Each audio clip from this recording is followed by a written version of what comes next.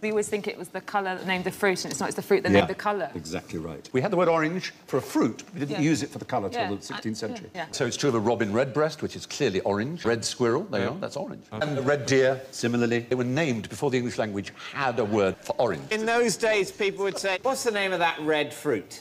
Oh, the orange. Yes. Yeah, pass me one of them. Exactly.